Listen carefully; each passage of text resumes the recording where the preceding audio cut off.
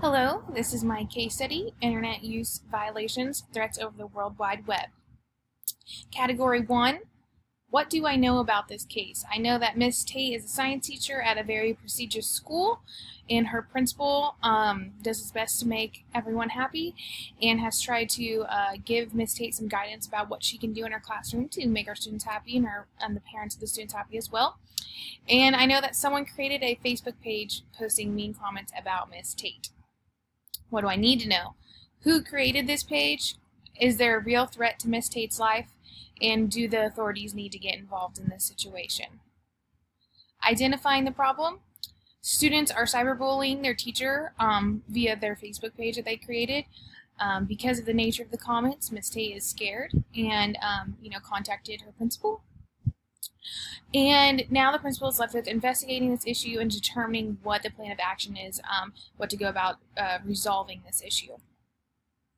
Category 2, my plan of action is to set up a meeting with William Hall, who Miss Tate accused of creating this Facebook page, and see if he has just any information or any background knowledge about this. Investigate if this is a real threat. Is it a prank, or do they actually intend to harm Miss Tate, or anything like that? We need to figure out if it actually is a real threat to herself. And then just have a talk with the student body about cyberbullying. It's a big problem today, and we just need to let students know that their words can hurt others. Strategies to implement this plan. Step 1, with this meeting with William Hall, don't automatically assume that he's the one that made the website. Just act like you're in a friendly manner, but questioning who made this website or if he has any information. Ask if he even uses Facebook or heard about this page, and ask why he thinks students would post things about a teacher that seems to work very hard in her profession. And then just have a pencil and pen and a paper to write down questions that you ask and his responses so that you can reference them at a later date if you need to. For step 2, talk with your resource officer about the Facebook page. We have one at our school that's really good at determining that, so I think that they would be a great resource. And talking with the student, gain insight to determine the legitimacy of this website and the threats. And then talk with Miss Tate about your findings. If it is not a real threat, she can calm down, but if it is, you can get the police involved in this matter. And then step 3, talking with the student body. It seems like there have been issues with Miss Tate before, so but we need to let them know that this is not a solution to the issues that they're having. We don't need to be posting mean comments about people on the internet especially, and so just talk about with them about why this is wrong, and then send home a form with parents discussing cyberbullying and the effects that it can have on people. Ask colleagues if they're having similar issues that Miss Tate's having and provide help if they are, and then try and talk with Miss Tate again about how she can change her classroom so that they can have a more positive learning experience. Category 3, resolution. What is best for my students to promote the academic success and personal well-being of every student? I think that it is best to not rush to judgment when thinking about the facts. You don't want the students to become standoffish, and you need to educate them on cyber safety and how to use the internet appropriately.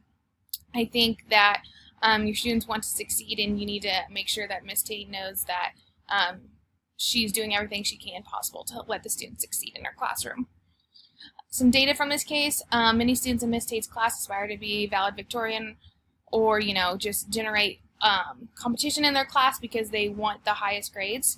Also, because they are wealthy, they are they have the newest technology available to them, so they are always using the internet, always on it. And then to reduce stress, he tried talking with Miss Tate and implementing classroom instruction or strategies that she can use in her instruction, and she hasn't done that, so parents and students are complaining about this workload and her instruction in general. Category 4, what was I thinking as I responded to this problem? It was actually interesting. When I was in middle school, we had a teacher that had a Facebook page made about him when I was in middle school, and it was I hate his name Facebook page, and he took matters into his own hands and actually went to the students that were on the Facebook page, had liked the page or commented, went to their houses on Easter and, talked with their parents about how he wanted to, charge them with cyberbullying and things like that. So I was really interested in this case, actually, and just thinking through. I remember the situation that happened in middle school. Also, it would be nerve-wracking to find a page like this about yourself. I can only imagine finding an I hate whatever page, or just finding mean comments about yourself. And I was thinking that immediate action needed to be done to determine if there was a real threat. I was feeling frustrated that the students would go to this length, and I was nervous, and but I needed to make sure that I ensured safety for everyone, and I was assured that I had the right people in my building, though, that could handle this problem. What was I valuing as I responded to this problem? I valued Miss Tate being honest and letting me know right away instead of dealing with it with herself, like I said the other teacher did when I was in middle school. I valued training that I had had up to this point, and I valued an IT department that I could go to if I needed help trying to figure out who created the Facebook page. What issues are still unresolved or open to further investigation? Why has Miss Tate not listened to the feedback that the principal's given her? I'm just, as a new teacher especially, I would always listen to feedback and try and implement anything that my principals give me, so I think that needs to happen. What punishment needs to come of this? Any students, involved need to be punished in some way, and then what can I do to make sure this doesn't happen again? Just trying to, hopefully have a positive learning environment at my school. And then finally, category 5.